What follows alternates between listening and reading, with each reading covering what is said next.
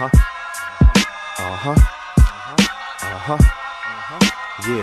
blue skies, sunshine, what a day. Let's take a walk in love. Brownsville, Come on. Bed-Stuy, Come on. Fort Greene, Come on. Everybody, Come on. Queensbridge, Come on. South Bronx, Come on. Uptown, Come on. Everybody, come on. Let's take a walk through the deepest part of the hood. I wanna know who it was. Hi everyone, and welcome to week 2 of Crim 210. For this week, students need to check the syllabus to make sure they're up to date with the week's readings. And then I recommend, if you haven't already learned how to navigate Canvas, just get on Canvas, play around, make sure you find everything, make sure you're able to find the course lectures. Obviously they're on YouTube and Mediasite. Make sure you can find the syllabus on Canvas, and importantly the discussion sections on Canvas. For this week, there will be a discussion posted by and facilitated by your TA, and then you'll also need to sign up for your, I don't want to say term paper, because there's kind of like 3 short essays, and you get to pick which of those essays you're going to present, and you have to decide which week you're going to present that essay in, and you can find the sign-up sheet on Canvas under the discussion sections. And then the last thing that you need to do, if you haven't already done so, is log into the discussion section and just introduce yourself to your tutorial group. Again, this is an online class, so it's not like we have those traditional tutorials, but we do have these discussion groups that you will be using to engage in discussions about the course.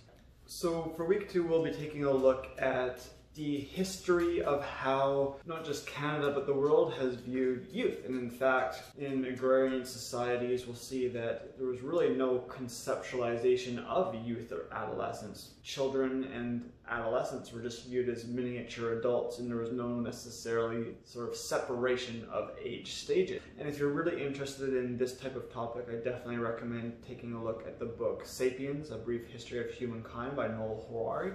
It's a really interesting look at basically how humans have evolved and how humans have lived during different eras and different age stages.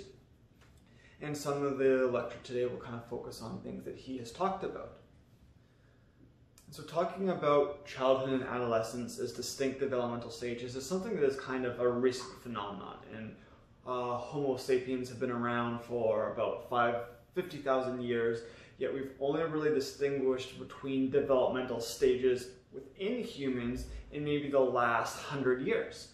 So 50,000 years, and it took us 49,900 to begin to understand that there are clear developmental differences between children and adolescents, between adolescents and early adulthood, and even now we're understanding that there are differences between emerging adults, so with that age 18 to 25 period, and more mature adults, so after age 25. And the reason why we set 25 as kind of this additional threshold is because we tend to believe that brain development and personality become more fixed after age 25. So for youth and adolescents in Canada, we tend to focus on ages 12 to 17 as one developmental stage, and then ages 18 to 23, ages 18 to 25 is this emerging adulthood stage, where I would say that between ages 18 to 25, individuals are more similar to adolescents than ages 35, 40 years old, specifically in terms of brain development, personality, and things like that. So certainly I'm not saying that 5,000 years ago, 10,000 years ago, people didn't recognize children as children. They definitely did in terms of a cultural concept of raising children, these are my offspring, and so on, but there wasn't really a recognition of childhood and adolescence as biological concepts and what these developmental stages actually mean in terms of biology.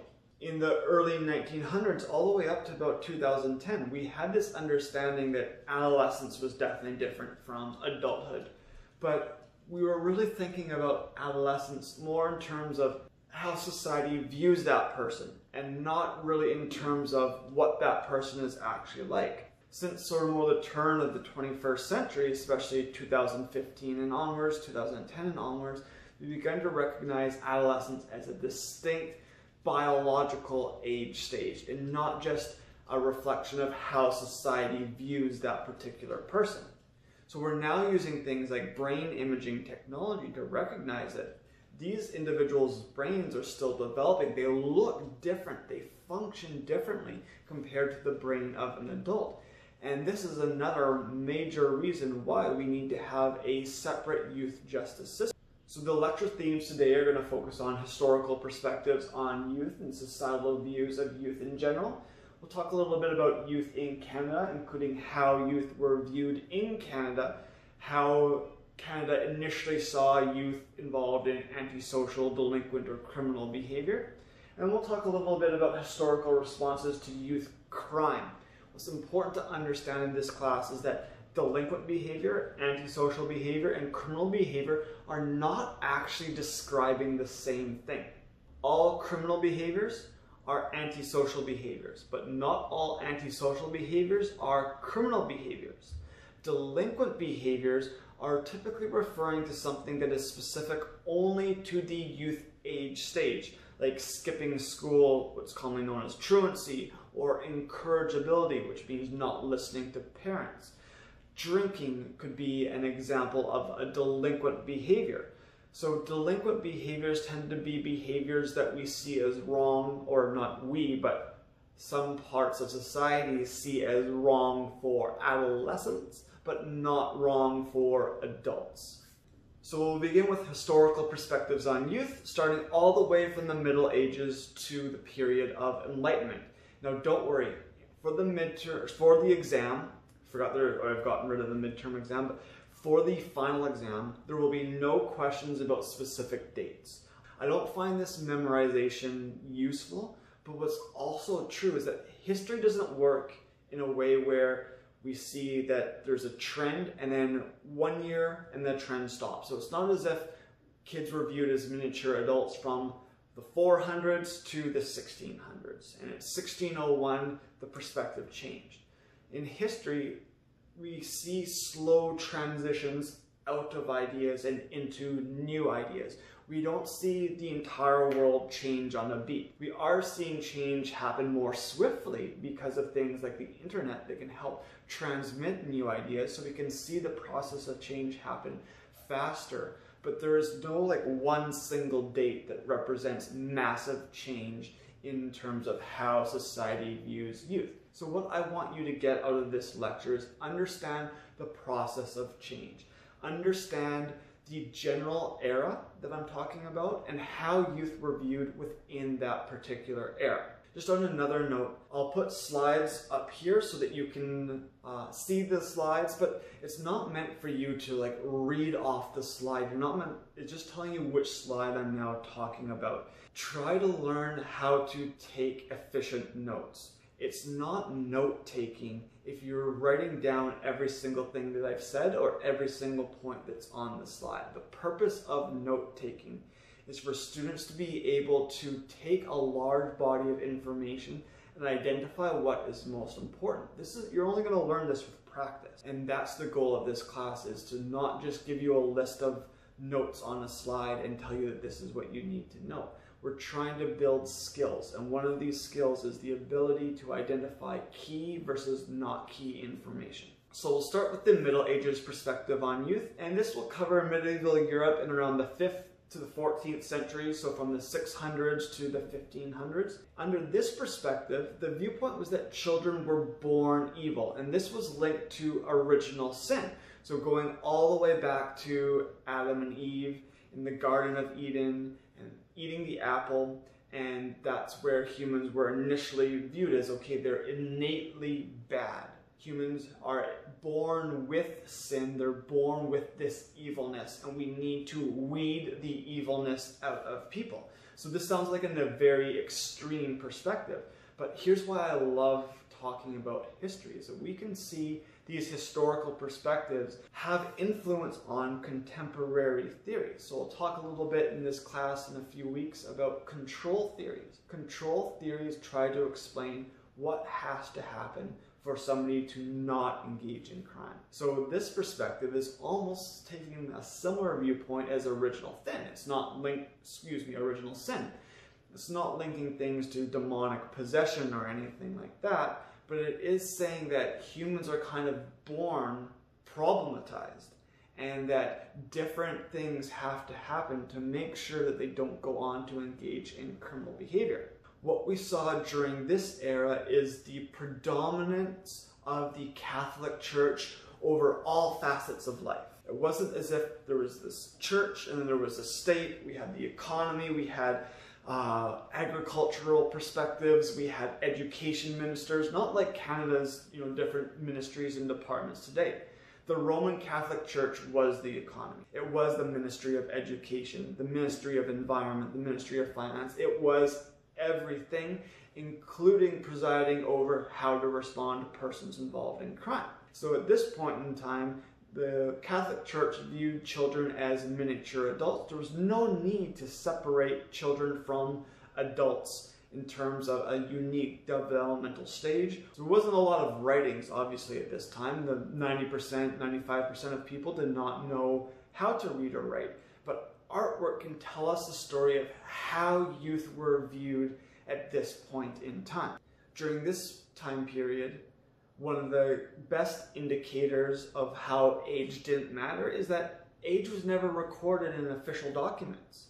We think now about how the focus will be on when somebody was born, when somebody died, at what age they accomplished these different things. In the medieval ages, people didn't even record the age somebody was when they passed away. There was ideas of birth dates, milestones. These things were not actually applicable to this age stage. Artwork is really useful for telling the story of how youth were viewed during this era. One of the things or key terms to know when talking about the Roman Catholic Church was that they had hegemonic power over society. So what does hegemonic mean? It essentially means that the church has total control over the flow of information, that there is no alternative perspective to the church. The church communicates information to people, and people consume that information, and that's the only way that information is transmitted. Society got their knowledge from the church and from nowhere else. So you can see a lot of odd pictures in this slide here. You've got different photos of kids that are dressed like adults. They're in stiff clothing, stiff postures. They're not playing, they're not doing anything other than sitting. And so the idea here is that children are just viewed as these miniature adults. They're being raised to become the adult that they're viewed as. In some of these pictures, you can see one common theme, which is that they're all holding birds, which is meant to represent innocence. That's in artwork, birds sometimes represent purity or innocence. And so this can be an example of how there was some shift in the perspective of adolescents at that time. Instead of viewing them as born with original sin, some were viewing children as pure and innocent. And maybe this helped see a transition away from the view of these individuals as miniature adults, and rather instead as individuals who are naturally innocent and need to be raised properly by adults. The next era that we'll talk about after the Middle Ages is the Reformation era, from the 14th to the 16th century, where we see a decline of the Roman Catholic Church, specifically in terms of judicial power and philosophy. This doesn't mean that the Roman Catholic Church declined in other ways. Everybody still believed in the Catholic Church. We began to see the Catholic Church's grasp on the judicial power and sort of rule over criminal behavior begin to decline. We saw this Puritan doctrine where children were born evil and stubborn and had to be civilized towards destiny or virtue and salvation. So again, at this time still, we hadn't moved to that corruption phase of society ruining the purity of adolescents and children, but we are beginning to see the shift away from the Catholic Church. We see harsh and restrictive child rearing practices as the best way to tame the child's wild behavior. So children that did go to school were sort of viewed as disobedient, and schoolmasters would beat these children as a way to teach them to no longer be disobedient, to try and tame the wild child. Just because the Roman Catholic Church wasn't also acting as the court system, it did obviously promote religion and morality, and this had an influence on how people viewed the best way to raise children, to make sure that they were self-reliant and had self-control. So one thing that the Reformation period is known for is the rise of the Protestant church and the Protestant ethic. And we'll see in sort of the initial origins of European settlement in Canada that the Protestant doctrine, the Protestant ethic, really influenced how the judicial system responded to youth. We actually see, we see a shift in power from the Catholic Church to the Protestant Church. This sort of divide between the Protestant Church and the Catholic Church, and persons that identified as Catholic versus Protestant, resulted in the judicial system mainly targeting Catholic kids to include them in the justice system or place them into reform schools. A really important person to know to understand how we began to see a further shift away from the hegemonic control of the Roman Catholic Church is Johannes Gutenberg. Gutenberg is really important because he developed the printing press, and this allowed for information to be disseminated in a much wider scale.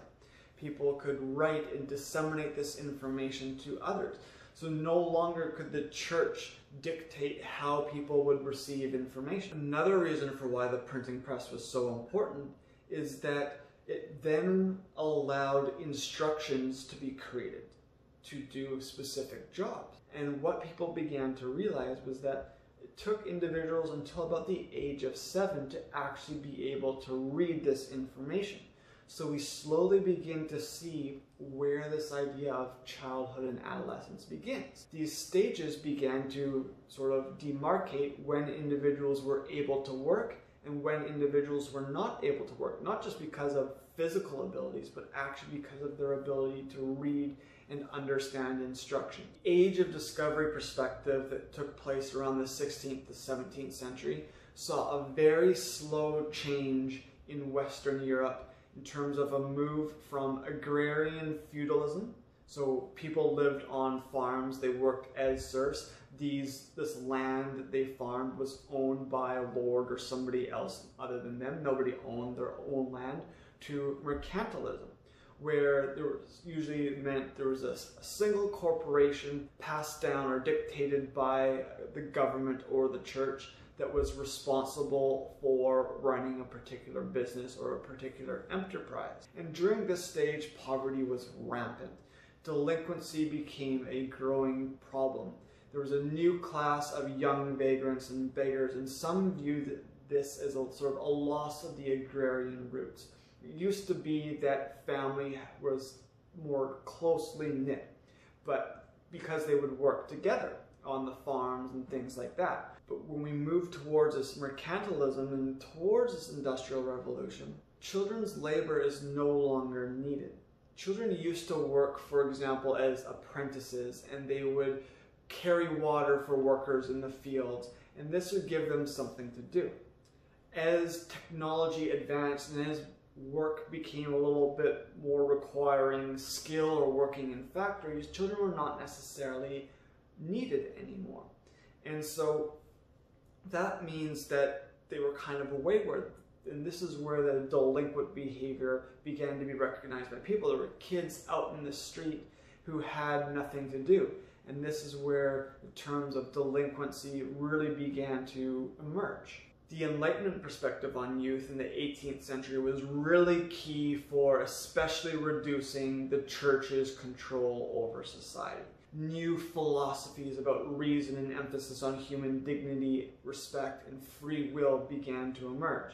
So keep in mind, in the past, children were thought of as being born evil. that the reason why they engaged in criminal behavior, delinquent behavior, was the result of demonic possession. Now we're beginning to see Greek and Roman schools of thought begin to spread, and again, it all has to do with Johannes Gutenberg and the printing press. It also has to do with trade. So as especially Greek and Roman countries began to learn the value of trade, the value of travel to new lands, to learn from other people, but more likely to steal from other people, resulted in new ideas emerging and spreading throughout different countries that otherwise wouldn't have had any communication with each other. So we begin to see this increased focus on science over religion. We're no longer just seeing people farm land. New technologies are developing. This travel and writing down notes and recording stories basically results in the creation of literature and the creation of new ideas. So this figure is really meant to just try and show everybody how slow progress was in changing perspectives, and then how quickly perspectives changed over time. So if we start sort of at 1 BC or 1 before the Common Era, we thought of criminal behavior, or everybody believed in this idea of original sin. And then when we move through the Common Era, we took 100th century, 200th century, all the way up until about the 17th century, midway through the 17th century, that people began to have different perspectives on the idea of how people are innately born. So we move away from this idea of original sin. What we see in the mid-1600s is Thomas Hobbes wrote that people are born evil, but did not really believe that this evilness was the result of the Roman Catholic Church's belief in original sin. It wasn't that they were born with sin, it's just that humans were innately evil, and that's why we have these social contracts to try and stop people from moving towards their innate evilness. Thomas Hobbes doesn't really shake things up totally, but he begins to just say that, hey, it's not just the church's ideas are what we have to believe in. John Locke was very key, and this happened only about 30 years later from Thomas Hobbes, but John Locke was very key in completely changing the viewpoint of people. Instead, Locke said that no, people are born neither good nor evil, they're born as a blank slate. So this huge shift from the Roman Catholic Church, huge shift from Thomas Hobbes and this idea that people are born evil. This blank slate notion becomes hugely important for contemporary criminological theories like social learning theory. Jean-Jacques Rousseau, about 10 years after Locke, said people are actually born good, and as I mentioned earlier in the class, it's that people are corrupted by society. It's society that is corrupt, and that's why people begin to involve themselves in criminal behavior.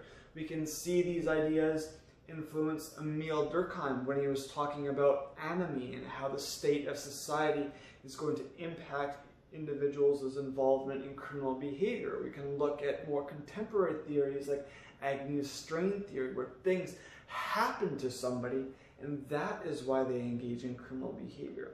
So this marks the big difference between control theories, which try to explain why people do not engage in criminal behavior, i.e. something happens to them to stop them from involving themselves in criminal behavior, and consensus theories. And consensus theories are those which say that people are basically born good or born as blank slates, and something in their environment changes in a way that influences their involvement in criminal behavior. But at the same time as Jean-Jacques Rousseau was Cesare Beccaria. And Beccaria basically said that man is calculating. They are able to perform that hedonistic calculus, balancing pleasure versus pain. And they will engage in behaviors that will bring pleasure and minimize pain. And this is where fundamental principles of our current justice system are still based on.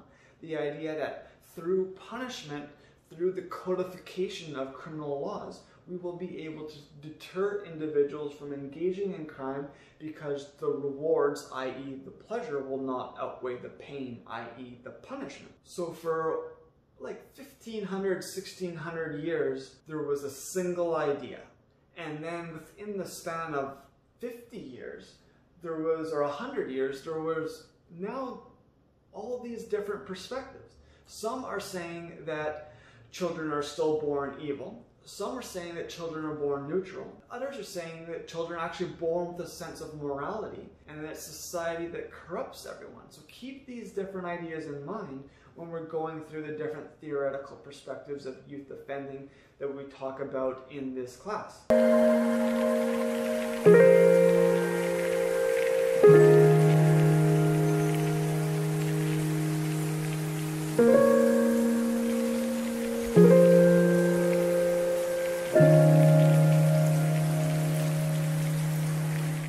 Transition through the Enlightenment brings us to European settlization in what we refer to now as Canada.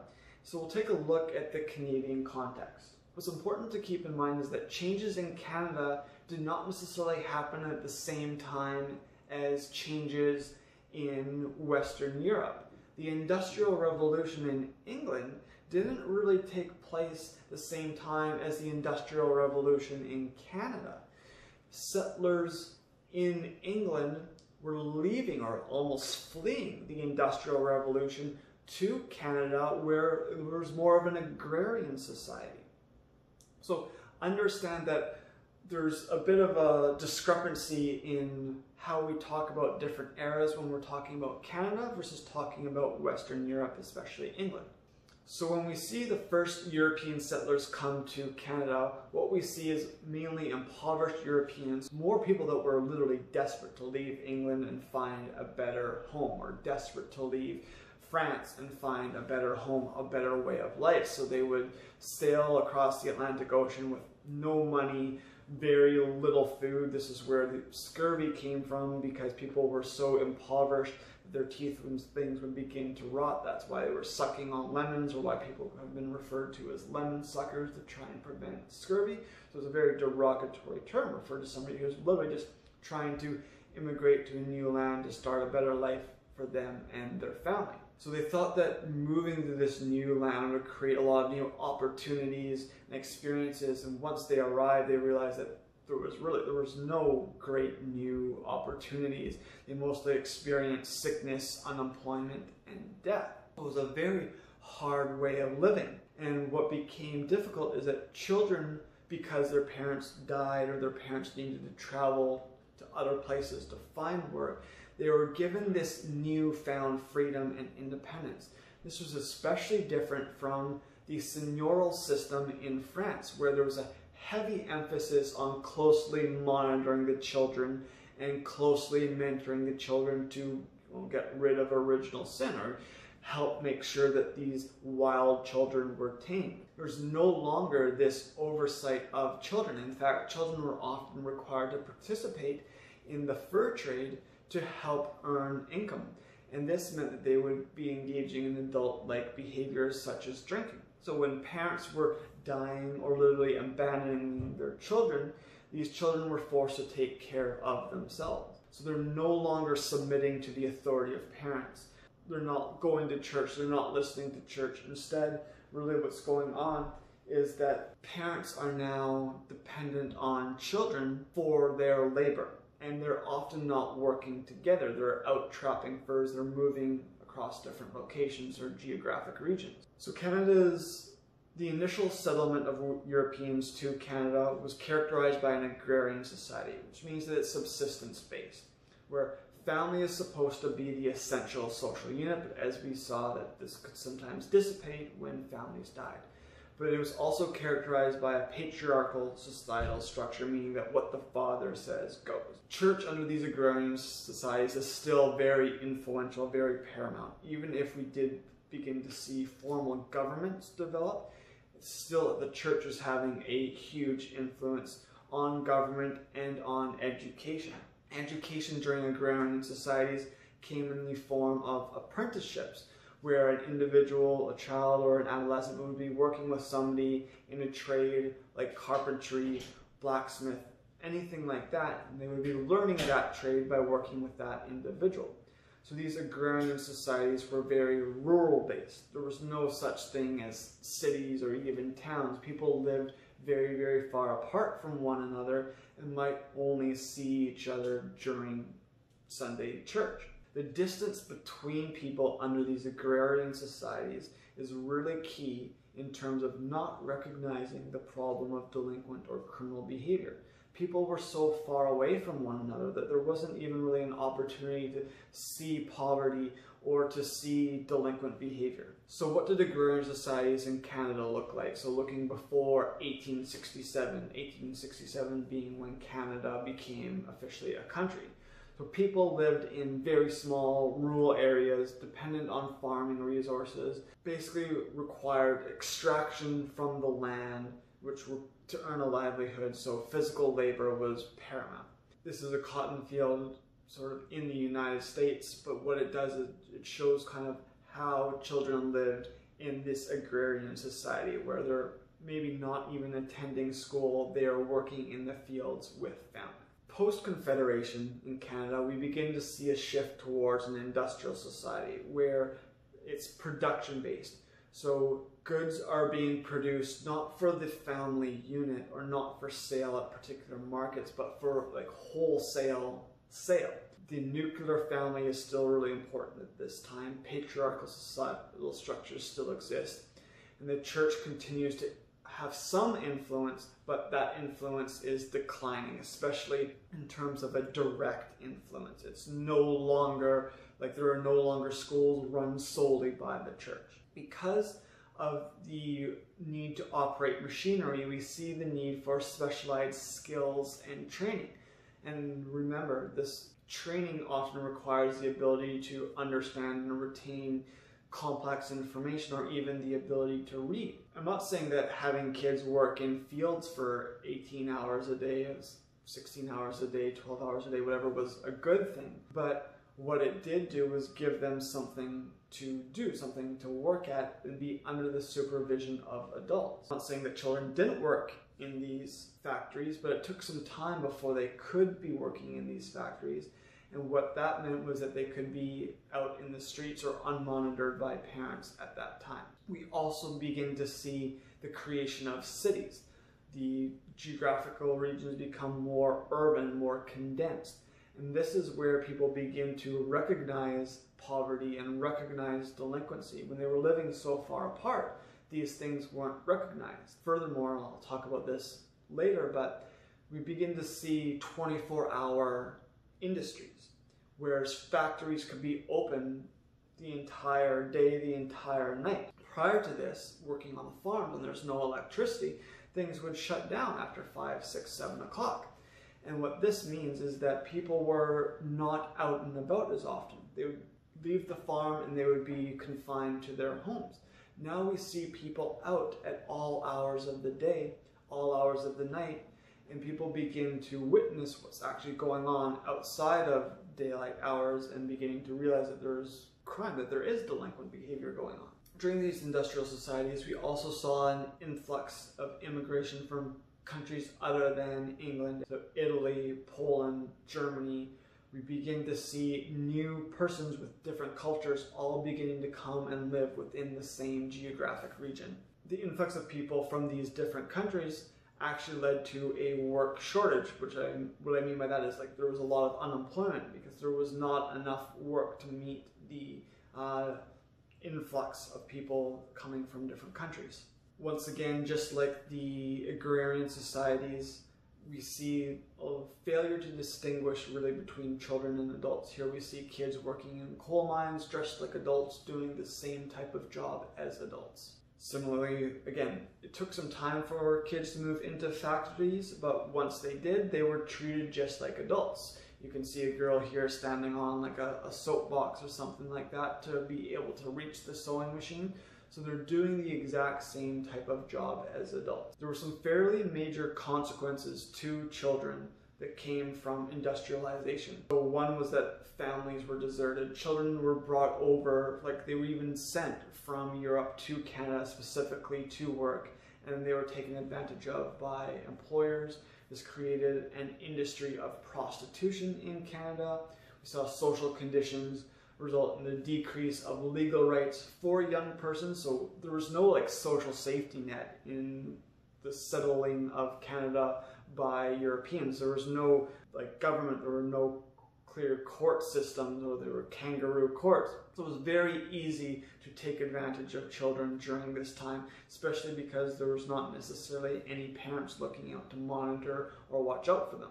So many social reformers saw the causes of juvenile crime as being the result of immorality. So there was nobody there to teach them the right types of behaviors. So this is what led to the creation of reformatory schools, where children were housed in these orphanages or group homes so that they could be taught moral behavior. So this delinquent behavior was a social welfare problem. These individuals were living in poverty as a result of the loss of agrarian roots.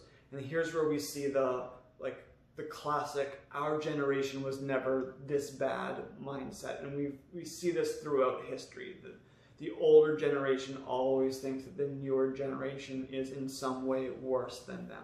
The response to the industrial problem came from Victorian morality, sometimes referred to as child savers, where they saw children on the street begging and stealing. These children were referred to as waifs or strays, and they were there because of destitution, a lack of employment opportunities, and really severe living conditions. So it was really a bad system for kids to be in. And instead of understanding that the system was the problem, these child savers believed that these kids had a moral problem. It wasn't that they were impoverished. It was they were immoral, and maybe that was why they were impoverished. That was why they were gambling or engaging in prostitution.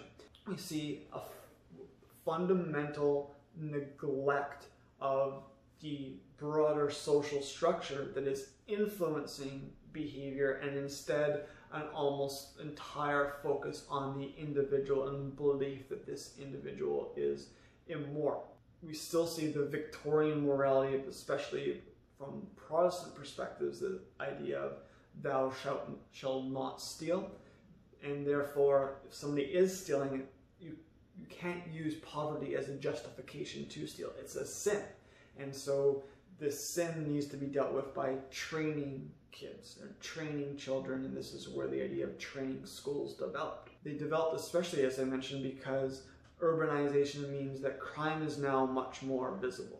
Child labor laws of the time meant that kids were not actually allowed to work in these factories. So while that might sound like a good thing, not subjecting kids to 16-hour days working in dangerous conditions, it also left them impoverished. They didn't have an opportunity to get a job, especially if they were orphaned, they're living on the street, or they're living in, the aisles of a church or anything like that. And so instead of recognizing the poverty problem, again, the focus was on the child having done something wrong, and that is what needs to be corrected, not the system that they're a part of. In Canada, in the late 19th century, early 20th century, we begin to see a transition toward social reform and a social welfare movement, which included paying of taxes and the developing of this social safety net. So a way to not just rely on private charity if somebody falls ill or if they're unable to work because of a workplace accident or anything like that, which would sometimes force kids to work to support their family. Instead, this social welfare approach began to say, we need to have these social safety nets, these social systems that allow us to help individuals that are in need and improve working conditions.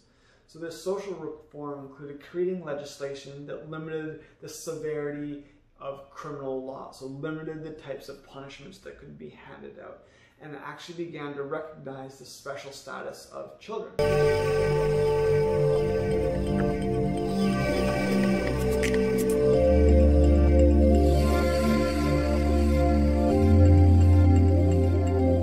Canada's initial response to youth crime recognized that children and adolescents were different from adults, but did not actually separate the criminal justice system as a youth system and adult system. It was all dealt with under the same umbrella. So that's the situation in Canada in the 19th early 20th century, but let's just sort of pull back for a second and get an understanding of how youth justice has worked over time. So pre-Enlightenment, so think medieval era and onwards, children were treated as miniature adults, so there was no need to even begin to think about a separate justice system or responding to children differently from adults. As we see maybe towards the Enlightenment, especially when we begin to see the spreading of new ideas, we begin to see this idea of patria posteritas, which means that the father had absolute control over the child. So this was a transition from the focus on the church having control to the more patriarchal social structures that we've seen for the last couple hundred years, where children were the possessions of the father. The family unit was the possession of the father. So there was no need for a separate youth justice system or anything like that because the father was responsible, but was beginning to recognize that given the father is responsible for this person, maybe it does mean that we're thinking about youth differently, that the individual is being raised, mentored, trained by the father because they are distinctly different from adults in terms of their development. We then begin to see the principle of parens patriae, which is this idea that when the father is not able to take responsibility of the child, the king or the state will assume responsibility for this individual. All the people living within a country or a particular region or particular state represent the responsibility of the person ruling over that region. So what this means is the courts would take responsibility of the child if parents died or if parents were deemed unfit to raise this child. So still there was no distinct youth justice system, but there was a recognition that courts were required or mandated under this principle of parens patriae to begin to look out for children, to try and identify what is in the best interests of the child, and then enact specific legislation or specific laws that will look over the child. We also saw during this time transitions in terms of what it means to engage in criminal behavior. So we've definitely, through Enlightenment and especially through Cesare Beccaриa's idea of criminal behavior as being a choice or man as being a rational actor, we begin to recognize that, okay, if there's going to be a hedonistic calculus going on, we need to be able to tell people that they would be punished for something. That way they are actually able to develop that rational calculus. Laws begin to become codified. So a crime is something that's an intentional contravention of something that is punished by the state. And this separates acts that are accidental from acts of malice that are actually purposeful.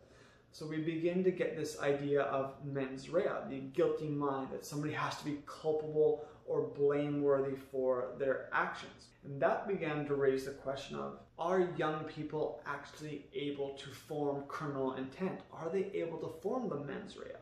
At what age does somebody begin to have the understanding that their behavior is wrong and therefore they can be held responsible for their actions? In contemporary criminal justice systems in Canada, age 12 is set as the age of criminal responsibility, or the age at which someone can form mens rea. The reality actually though is that individuals probably begin to show this understanding of criminal behavior at an earlier age. And we'll take a look for our tutorial discussion this week at a video of individuals who committed a homicide offense before age 12, and I'll ask you to reflect on how you think they do or do not have mens rea. The dark cloud of one of the worst crimes in British history still hangs over Liverpool like a shroud. Only now, the anger is back as well. Welcome to the programme. It's the evening show, and of course tonight we are talking about Venables. The amount of money that is being spent on protecting this scumbag who has done what he's done. I think that they should have been named and told where they are. They're like the devil's child of both of them. The collective memory of a nation has gone back to that February day 17 years ago. The horrifying freeze frame when 2-year-old James Bolger was lured to his death. A murder made so sickening because the killers were children themselves. Robert Thompson and John Venables were just 10, and much to the nation's outrage, they were free again by the age of 18. It's an awful thing to say, and it's an awful thing to say on television. They've had a taste of blood, and I believe they will never change. In practical terms, Thompson and Venables don't exist anymore. After 8 years of therapy and rehabilitation, the authorities gave them new identities. The boys were set free with different names, different cover stories to allow them to lead normal lives. But they're not boys any longer. And at 27, John Venables is charged with a new and grotesque crime: downloading and distributing child pornography. It means the controversy over how 2 child murderers got off so lightly is exploding all over again. Despite all the work that was done to try and rehabilitate them back into society, it's obviously failed, and it looks as if there have been some serious failings. Detective Superintendent Albert Kirby headed the Bolger murder investigation. Tonight, he'll reveal an aspect of the case that was suppressed at the time, that shows what a truly evil act it was, and makes you wonder if what's happening now was inevitable. Why didn't they identify the behavioural problems before it came to this? Are you surprised that he's offended again? If I was to be asked prior to all this which boy was going to re-offend, it would not have been Venables. I was bitterly disappointed when I found out it was him. When you go out in public any time like this, do you ever look at people and think, you know, it could be him, it could be him? In the beginning I did, yeah, but not anymore. Denise Fergus, James Bolger's mum, and her husband Stuart believe this wouldn't be happening if the child killers were punished properly, rather than getting just 8 years in detention. They got no punishment whatsoever. They got rewarded for murdering James. That's why I've never let it go, and I won't let it go. You think they were rewarded? Of course it was a reward, because they never spent no time in a prison. They got put into a children's home, and from their release in children's home, they get looked after, they get to play snooker tables, decent meals in front of them. They were getting day trips out, taken to football matches. You know, that is not punishment. I think some very, very serious questions need to be asked here, Pete. Yeah, I agree with you, Leslie. And many people, including Liverpool talk show host Peter Price, believe that special treatment is continuing now. It's just unbelievable for me, you know what I mean? Yeah. Even with Venables facing child pornography charges. This has been an absolute disaster. They've never been punished, in my humble opinion, for what they've done. They should have gone to prison. They shouldn't have been mollycoddled and protected the way they were protected. Remember, a baby was tortured and slaughtered. The anger still runs deep because everyone here remembers what a calculated and brutal murder it was. Instead of going to school, Venables and Thompson came here to the Strand shopping centre, actually looking for a child to kill.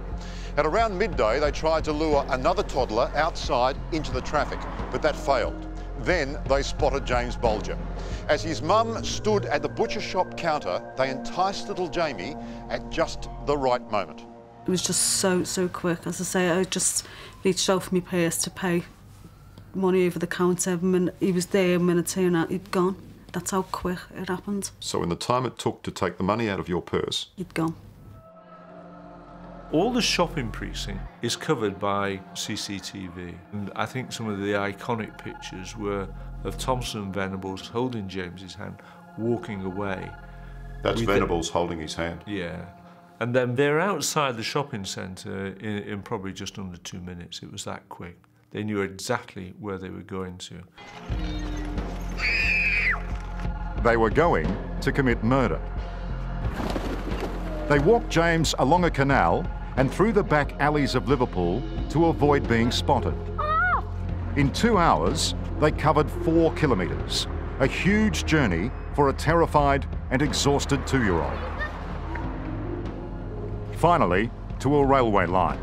And there they threw rocks and bricks at James, beat him with an iron bar, interfered with him in a sexual way, and left him on the tracks where he was later run over by a train. If you could see the severity of what they did to James on the railway line, it was grotesque to the extreme. They knew what they were doing to that little boy. The sexual nature of James's killing was never publicly revealed, but Superintendent Kirby believes it should have been given greater consideration in sentencing and rehabilitating Thompson and Venables. There was always a very serious concern in my mind over the sexual element over James's murder. I feel that that may not have been treated with the severity that it should have been. I think the bigger impact has been to ensure that they were released within the time frame that had been set by the courts. And that has detracted from the real treatment that they should have gone through. Even now, after all this time, 17 years, there's no doubt in your mind that it wasn't just a prank gone wrong, it was evil. Yes, there's no doubt in my mind at all. It was complete evil intent. I think they'd got a hot potato and just didn't know what to do after a while and how to get rid of him. And tragically, the rest of history, they took him up to the railway. Given the level of anger, Lawrence Lee is a brave man. One of the few in Britain who, to this day, dares defend the boys. He was John Venables' lawyer. Are you telling me it wasn't premeditated, that they didn't intend to kill James Bulger? I think that they wanted to take this little boy for a laugh, as it were, and having taken him, couldn't give him back, and they just didn't know what to do. And the logic of 10-year-olds, unfortunately, evil 10-year-olds, as it turned out, dictated that they dealt with him in a way totally different than should have been. You sound as though you still have some sympathy for Venables. I don't have any sympathy whatsoever as a result of what they did. I am putting forward purely and simply legal argument, talking like a lawyer. The 10-year-olds faced furious crowds at the Liverpool court. And behind the scenes, their lawyer worried they'd never get a fair trial. And I looked out the window and I saw this baying mob and I could see the bricks being thrown. It was just unbelievable. The rallying cry was lock them up and throw away the key. But the judge ruled that rehabilitation while in detention was the sensible sentence. Both were found equally culpable. Though police and lawyers agreed, Thompson was the ringleader and Venables the nicer of the two. Throughout the trial, he was respectful, polite, remorseful, and he had a bad time in court. He really did suffer, unlike Thompson, who didn't seem to show any remorse. He's one of the few kids of that age who, for example, bought me a birthday present. You know, I mean, that's only a little thing, but it shows that he cared. Because they were babies themselves, these callous killers received special privileges. There are stories of seaside visits and trips to football matches to prepare for their release. Safeguarding and rehabilitating them cost the British taxpayer millions of pounds. And it's likely Venables will need another new identity after he faces these new charges. People are shaking their heads in disbelief because he's had the best of the best to help him. And if he hasn't learned from all the mollycoddling and help he's had and professionals that have been looking after him, then we have created a monster. If you've got me baby, just bring them back. James's mum, on the other hand, has received no help, apart from an outpouring of public sympathy. This case has always been one side. It's always been, what about Venables, what about Thompson, what about me, and what about my family, what about my kids? To add insult to injury, it was reported that after his release, Venables made return visits to Liverpool to walk the streets of the town he so horrified. Denise has been told he was a heavy drinker, prone to violence, and was seen boozing and chatting up young girls in local pubs. Oh God, it just doesn't even bear to think about. Isn't one of the parole conditions that he's not allowed to come to Liverpool? Well, that was the agreement, but as I say, the allegations are he has been coming to Liverpool, and he's certainly not allowed to come near me or my family. How do I know he hasn't been to my sister's house with her daughter, or, you know, my brother's house with his daughter? I just don't know. Venable's rearrest has British authorities questioning the entire handling of the Bolger case. I think the sentence was far too low. I think it was too low, not only for punishment purposes, but also to be assured that they could actually make that integration back into society. They should be incarcerated without any shadow of a doubt. They never have been. What, just throw Thompson back in jail too? If it is proved that Venables has, in fact, been found guilty of these hideous crimes, it's just touching on something that could be even more sinister. And I think they should go back and revisit the case and maybe see if there's any evidence to prove that both of them were involved in something far more sinister. So now we need to go back to Canada and look at Canada's perspective on crime. What were the causes of crime according to Canada during agrarian societies? The main one was the fur trade, and then tangentially related to the fur trade was the consumption of alcohol. So the fur trade kind of had two main consequences that linked to criminal behavior. One was that kids were taking on these adult roles and engaging in adult behaviors like drinking, and that this was leading to their criminal behavior. The other was that now, during the fur trade, these kids have too much freedom. They're off on their own. No longer do we see that apprenticeship, mentorship relationship. When Canada shifted to an industrial society, the main causes of youth crime were viewed to be poverty, homelessness, and the lack of family. But keep in mind, these weren't used as the explanations for why kids were involved in crime. It was more like kids were involved in crime because they were immoral as a result of poverty, homelessness, and the lack of family. So the cause of crime is this immorality. But they were recognizing that if we improve their poverty, improve their homelessness, improve their lack of family, maybe that will teach them a sense of morals. The Industrial Revolution was so important because it created youth crime, but it also created exposure to youth crime. So we saw substantial increases in youth crime during the Industrial Revolution in Canada and also the United States, where we see upticks in property offenses, especially as a result of needing to steal food, steal items to basically live. Sometimes we saw increases in violent crime as we saw ethnic-centric gangs become more common. So with influxes in immigration, we didn't see necessarily this melting pot where everybody lived in the same areas, went to the same churches, and so on. Instead, we saw that there were Irish-based gangs or Polish-based gangs or Italian-based gangs, and they would settle in specific neighborhoods. So we saw this especially in the United States, where there's these ethnocentric neighborhoods as well. And this is what led to the creation of ethnocentric gangs. In the graph that you see here, we're seeing one of the first theoretical perspectives on criminal behavior at a macro level. So what this means, a macro level explanation of crime is trying to explain why crime rates, or why crime is higher in some neighborhoods but not others. Micro level explanations focus on like the individual or their social environment, why that particular person engages in criminal behavior.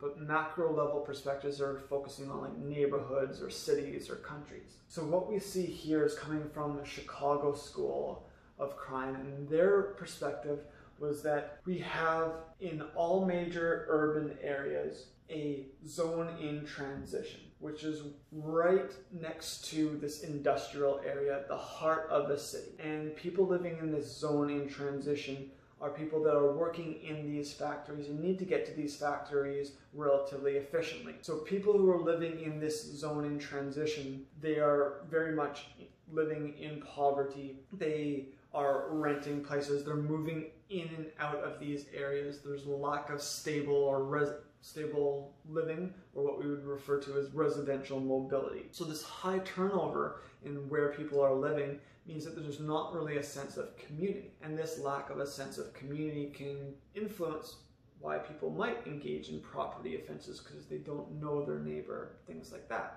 At the beginning of the lecture, I played a song by Master Ace that talks about Cabrini Green in Chicago. It was built in 1942. It started out sort of as this cluster of Italian shanties and then became home to approximately 15,000 Black Americans. In Canada, we don't really have this type of neighborhood structure. In some ways, we have this in Toronto in the Jane Finch area. This was more so a US-based phenomenon of these highly dense clusters of apartment buildings. In the United States, this is a particularly important phenomenon. This idea of neighborhood-based poverty is important because municipal services are heavily dependent on tax dollars. So the working class, whose jobs have now left them behind, are not really contributing much to these, they don't pay much in taxes. So that means that in those neighborhoods, there isn't as much money for police, there isn't as much money for fire departments, for healthcare, for education. So this is really problematic, because what it's saying is that once the middle upper class left these neighborhoods, so too did their paying of tax dollars. So now the underfunded schools are in the areas that are most in need of school funding. So this further creates this is why we talk about systemic disadvantage in the United States, but also elsewhere, but especially in the United States, is that tax dollars are kind of stratified by neighborhood. In BC, we have a plethora of public schools, and these public schools are funded by all of BC tax dollars. In the United States, it's really different in terms of the tax dollars funding this school come only from the people living in that neighborhood or that region that that school operates in. That's what continues to drive sort of disadvantage and oppression. So what was Canada's response to youth crime? Basically, during the 1800s, Canadian Parliament passed laws to say that children under the age of 7 were considered dole incapax, meaning that they were incapable of crime, almost like saying that they were not criminally responsible for their behavior. Children between ages 7 to 13 were considered prima facie, so presumptively presumed incapable of crime. But this presumption could be rebutted by Crown Counsel in special circumstances. So if the 12-year-old seemed like they were clearly responsible for criminal behavior, then it was up to the prosecution to show that that was the case. Children from ages 14 onwards were considered fully responsible for their crimes, and all children were dealt with through the adult justice system. So they didn't even call it an adult justice system at the time, it was just the justice system. There was no separation of youth and adults. Although there wasn't a separate justice system, people began to think about youth crime as different from adult crime and began to think that responses to youth crime needed to be different. And there were two main but different philosophical approaches. The first was the youth advocate approach, which was interested in the problems experienced by young people, the welfare of the young person. They felt that media is exaggerating or misrepresents youth crime, and we need policies to address impoverishment and unemployment. On the other hand, law and order advocates viewed youth crime as out of control, that individuals who were youth were disproportionately involved in violent crime, and this was because they lacked respect for other people, they lacked morals, and we needed these get tough policies to deter youth crime. During Canada's Industrial Revolution, the response to youth crime was about removing them from their social environment or from the community that they were a part of. So how did Canada develop a response to youth crime, or to crime in general for that matter? Really what we see is a blend of two sources of information. We see Canada developing both a common law approach, which is England's approach, and the Napoleonic law approach, or the Roman law approach. The common law approach is based on precedent. What this means is that how an individual is punished for a particular behavior is based on how similar individuals committing similar crimes were punished for that particular behavior. So we see specific precedents that have been set, so we see, if we review Supreme Court Canada decisions, these are what dictate precedent. This is the common law approach. The Napoleonic law approach, or the Roman law approach, is about having codified principles. So this is where we see the Canadian Criminal Code come into play. The Criminal Code actually dictates what is and is not a crime, but also how an individual should be punished for a particular crime.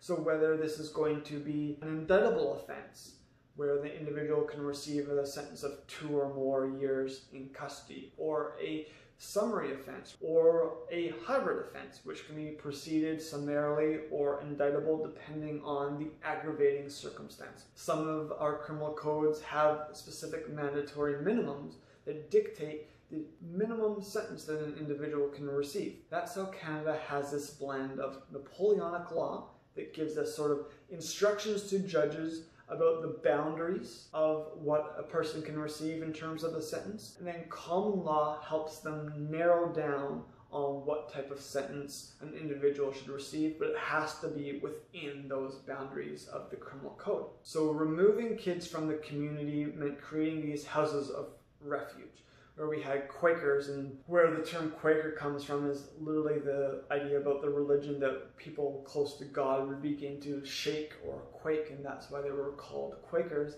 marked a shift in the emphasis from family-centered discipline to, if the family isn't there, we're going to adopt that parens patriae principle, and it's now the young person is under the control or the purview of the state. The idea here was that adults were corrupting youth, and we need to keep them separate from adults and focus on hard work and discipline. Most juvenile institutions took on the characteristics of adult prisons, however. So there was this goal of separating youth from adults, and that kind of worked, but the youth system and the adult system were quite similar in terms of horrific conditions and abuse. These institutions were characterized by underfunding, high rates of escape, chronic mismanagement, and a general lack of progress in the sense that they didn't actually seem to be helping youth whatsoever. From houses of refuge came reformatories in the mid-19th century, where the goal was to try and teach youth basic skills like how to read and write that would allow them to enter the job market upon their release. What some believed was happening, though, was that these reformatories became schools of crime, where it was an opportunity for orphaned youth to meet other like-minded youth who would then, once released into the community, form a gang and continue to commit crime together. These reform schools often weren't targeting individuals because of their criminal or delinquent behavior, but actually because of their poverty. So it was really a good example of poverty being criminalized. We can still see, especially in the United States, examples of this, where individuals in the United States who get sent to jail are actually required to pay for their jailing. So the privatized prison requires an individual to pay a fee each day for living in this prison, and when they get out into the community, their failure to pay back what they owe can result in reincarceration. So that's a more contemporary example. Canada had examples of this where an individual was labeled delinquent because they were impoverished, because they were being neglected by parents, or because they were sort of living a life of vagrancy and moving from place to place. It wasn't so much that they were necessarily stealing or committing crimes, but they were punished for their poverty. And this was very much a religious divide that I alluded to at the beginning of the lecture, where it was Catholic immigrants versus Protestant institutions, where Protestant institutions were targeting Catholic children to make these children more like our children. So the goal was cultural reform or religious reform and not just behavioral reform. So the new immigrants most vulnerable to poverty were the ones who were also most vulnerable to institutionalization. And I talked about the child saving movement earlier, and these were really like the first examples of youth advocates. And while they may have been well-intentioned, their good intentions very often led to worse circumstances for youth. The child-saving movement of the 19th century, especially the late 19th century, emphasized traditional values and hard work, and not all child savers were bad people. John Joseph Kelso was one of the pioneers of the child-saving movement in Canada.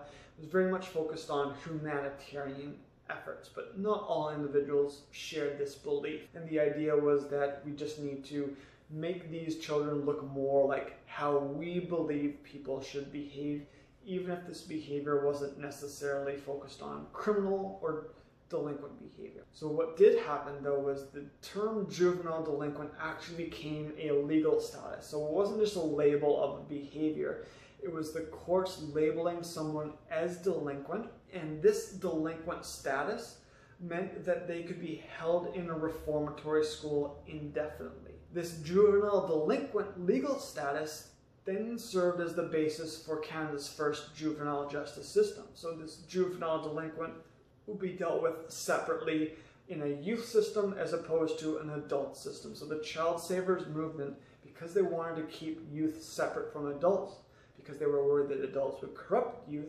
really were the ones responsible for creating a youth justice system. So what were some of the principles of the child savers movement? Really, they believed that parents needed to teach morality to children, and so orphan children needed the state to come in and teach them morality.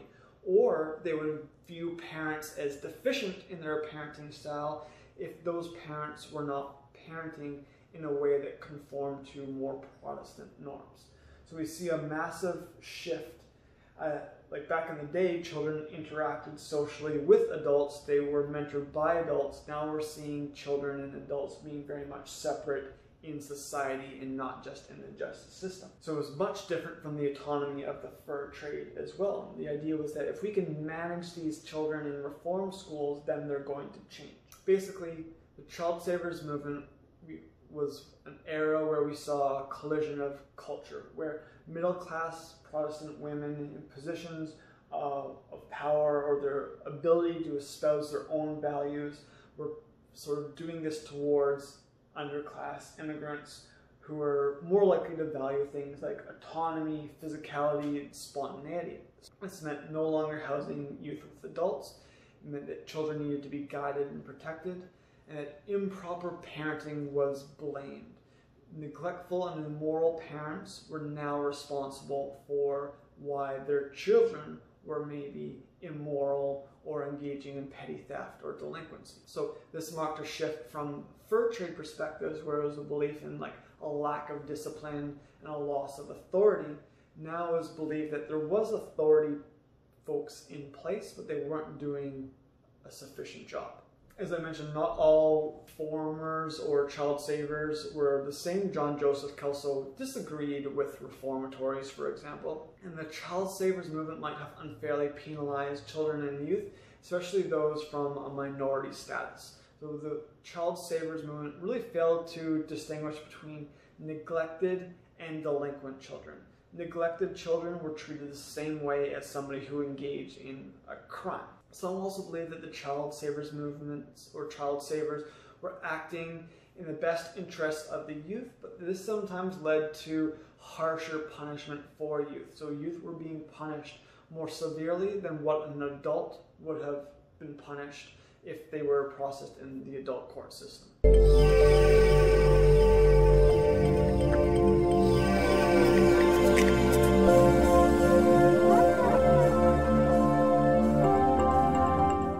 What are the takeaway messages from today's lecture? So first we'll go back to medieval Europe. Remember, this is around the 6th to the 7th century, where the explanation of crime was based on original sin, and the Catholic Church basically had control over all aspects of society. The Catholic Church was the Ministry of Education, was the Justice Department, was the Ministry of Finance, and so on. From the 14th to the 16th century, we begin to see a movement away from serfdom. So people begin to own their own plots of land as opposed to living on the land of the Lord and farming for the purposes of the Lord's own financial gain, for example. This was the time of agrarian societies where people were farming specifically to feed themselves. Church is no longer the Department of Justice. It's no longer actually the one doling out the punishment, but it's still very much influencing how people view crime, still having a very large influence on society more broadly. That was more until the 17th and 18th century, after the periods of enlightenment, where we begin to see new ideas not associated with the church take hold. So that hegemonic control of the church has really dissipated at this point, and capitalism becomes a new emerging concept where no longer is it this idea that an individual works for what they need, or that only the government can run these state-controlled businesses. Now anybody can create their own industry, their own small business. So this all led to the convergence of new views on the causes of crime. Not just moving away from original sin or demonic possession, but recognizing, okay, so maybe some individuals engage in crime because of a lack of morals, or they were never taught things never happened to them to teach them that crime was wrong. Others begin to say, no, people are engaging in crime because of strain, because of poverty. Others are saying, no, people are engaging in crime because our punishment is not harsh enough. So it's this complexity of viewpoints that really characterize the emergence of the 17th, 18th century in Canada. 19th and 20th century, where we witness the Industrial Revolution, we begin to see the separation of youth and adults. We see that their youth are characterized by living in poor working conditions, and some felt that child labor laws should be developed to protect youth from these conditions. While that was helpful, it also pushed youth out of factories where they were making money and into the streets. And so now youth crime and delinquency is very visible. People tended to neglect it when it wasn't something that they had to walk past to get to the bank or get to the market. Now that they're seeing these problems, they want to respond to them. They have the youth's best interests in mind, but it's not necessarily listening to what the youth wants. It's what they believe is in the youth's best interest, and that is to have this Protestant ethic where you're not wild, you're not reckless, you're very subdued in your behavior. This was all according to persons from the Child Savers movement. So to summarize some of these key themes, we have different historical perspectives: that medieval perspective, the Reformation perspective, the Enlightenment perspective, the shift to agrarian societies, and then the shift to industrial societies. And all of these viewpoints had different perspectives on youth, or didn't even consider youth at all, and also had different perspectives on the causes of youth crime and delinquency. The Industrial Revolution brought crime into those urban centers, and now juvenile delinquency is much more in the open. The role of Child Savers movement was to develop reform schools to try and correct this behavior, based on the belief that the parents of these youth were not doing a sufficient job. So next week we'll begin to look more deeply at theories surrounding why individuals or why youth engaged in crime in the first place.